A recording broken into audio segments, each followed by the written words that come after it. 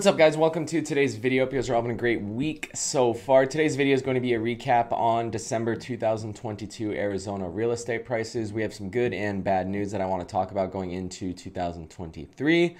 So here we go. Let's get this video started fairly quickly with a chart right here. You guys have seen this chart the last couple months. I pretty much just leave this template and then update it when my data comes out from the Arizona MLS is where I pull everything from. So what you have highlighted in red is all the new information, and everything else in black has literally been copy and pasted, left the same. So we have the year-over-year changes right here from December to December of 2021 to December of 2022. And the interesting thing, or the thing about December, is it's the final year or final month of the year. So all these numbers you're going to be going into 2023 right here. I think Arizona specifically, now that I'm looking at more overall data of the United States, I think Arizona got hit much faster and much more aggressively than a lot of the other parts of the United States. And I think what we saw in Arizona a couple months ago, even 5-6 months ago, is what we're starting to see in different states now in the United States. Now, if the same pattern happens when the real estate market starts to kind of reverse a little bit, I think Arizona will be one of the first states to kind of start recovering from that. But I don't think we're going to see that anytime soon. Interest rates, the overall economy are not looking good going into 2023, at least the first couple quarters of the new year here. So what we're going to have to see is obviously interest rates drop, so it incentivizes people to purchase properties. Because what you're seeing right now, yes, real estate prices are dropping pretty significantly, over 20% in parts of Arizona, big time. But because the interest rates are so high, you're buying a house for $100,000 less, but your mortgage is still higher than what it was last year or 2 years ago because your interest rates were so low. So that's why people aren't buying right now. Yeah, it looks good on paper. You're buying at a really steep discount compared to 6-8 months ago, but your interest rate's getting so out of control that your monthly payment maybe was $2,000 a month on a $500,000 house, but now it's $3,000 a month on a $400,000 house. And the only people that are winning in that situation is the banks, the people that are loaning out that money. So we're going to have to kind of see a balance in that to really see a stabilization in the real estate market. But one good thing going into December of 2022 is we did see a active inventory decrease for the second month in a row, and it was a pretty significant decrease at 11% month over month change. Went from 22,559 in November to 20,108 active listings, which is a drop of 11%. And I know going into January of 23, we're going to see another pretty significant drop just based on what I've been seeing lately. I think we're probably going to see around maybe a 5 to 10% drop of active inventory again as well. When we were at our absolute peak, we had inventory in the 4 digits, which is obviously too low. Like there was not enough supply and demand just continued to shoot up, but we need to find a balance in that. Even overall, 20,000 listings, active listings in Arizona, still pretty solid. And it's nice that we're finally turning around. We had a peak in October of 22 of 23,151 listings. And ever since then, it's dropped a little bit. New listings. So another interesting thing is people are listing their property. People aren't listing their properties as much as they were before. So as you guys can see, we started off lower right here. New listings in December of 21 was actually 7,098, and we're actually having less new listings right now, December of 22. December of 2022 was the lowest year over year on new listings for the month. So just less people are listing their houses, but it doesn't necessarily mean that the demand is going up and the supply is going down, because houses are just sitting on the market longer, which it shows right here at 68 days on market, which is by far the highest days on market out of year-over-year data from December 21 to 22. We actually doubled what we were 2021. So houses are sitting on the market twice as long as they were a year ago. We had 34 days on market previously. You times that by 2x that is essentially 69 days on market, and we're 68 days on market right now. So yeah, sitting on there much longer. And as a real estate agent, I 100% agree with that. Just way less listings, way less people interested in the properties. Just overall, just a big stalemate going into 23.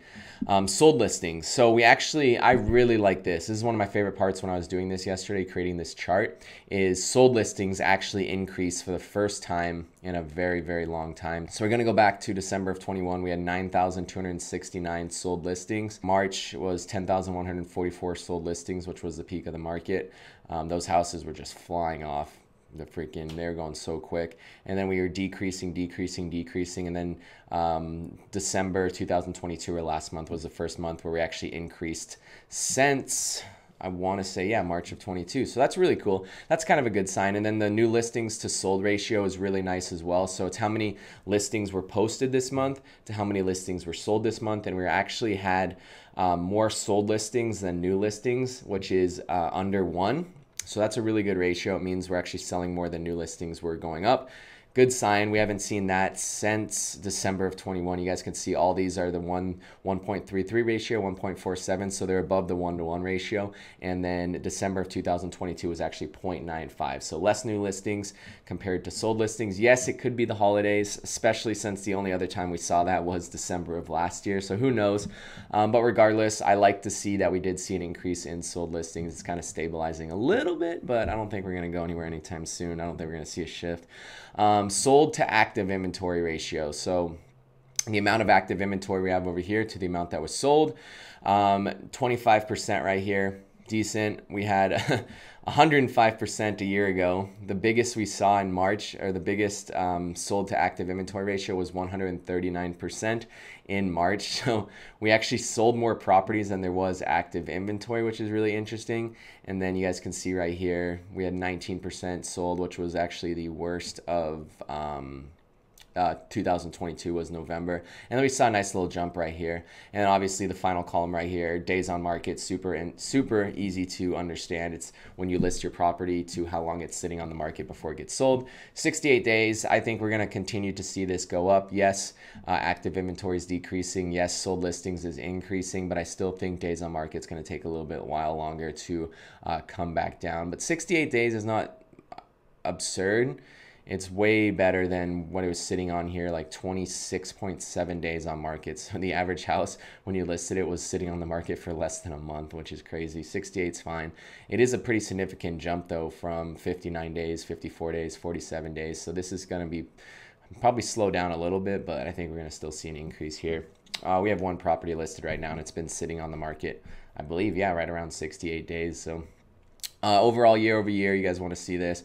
Active inventory increased from December to December, 11,267 listings, which is an inventory change of 2.27 times, 2.27x what we had in December, 227%. New listings actually dropped 2,202 listings. Not a huge significant data point right here, but I wanted to list that out. So my camera's about to die. Perfect timing for me to end the video. Let me know if you guys have any questions. Now's a great time to start getting systems in place to potentially purchase a property later this year. If you guys are looking in Arizona, I am a licensed real estate agent. I would love to work with you guys. I can help you get from zero to 100, basically from start to finish, from hey, how do I even purchase a property? Hey, I need to get pre-qualified, or what do I do to get pre-qualified? I will help you from point A to point B. I would be your person for that. Not only with lending, I'd be able to put you in touch with my lender. I'd be able to show you houses virtually, or if you're in Arizona in person. I had a lot of clients out of state actually come visit for a weekend if it was cheap flights, and we'd show them 5, 10, 15 houses, knock them out, and just kind of get you guys familiarized with the Arizona markets. Message me. I'm a licensed real estate agent. I love to work with you guys. Like I said, I'd be your point from start to finish guy. And yeah, that's it. Follow me on Instagram, follow me on TikTok, DM me, email me if you guys ever have any questions. I interact with everyone on all my social medias, especially Instagram. So you guys can follow me on there and DM me. I will always respond and answer your guys' questions. Have a good one, guys.